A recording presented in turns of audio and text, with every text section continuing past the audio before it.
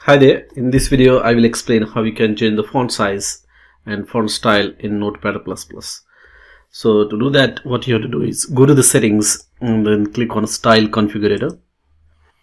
Once you click on that, this window will pop up, and over there what you have to do is you can see there is a font style, font name, font size, all these settings you can change. You can also make it bold, italic or underline, and then you have to check these check boxes: enable global font, font size, bold, font style, and then don't forget to click on save and close.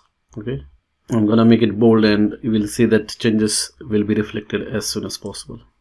So you can see in the background it is making this text bold, or if you want to make it italic, you can make it italic as well.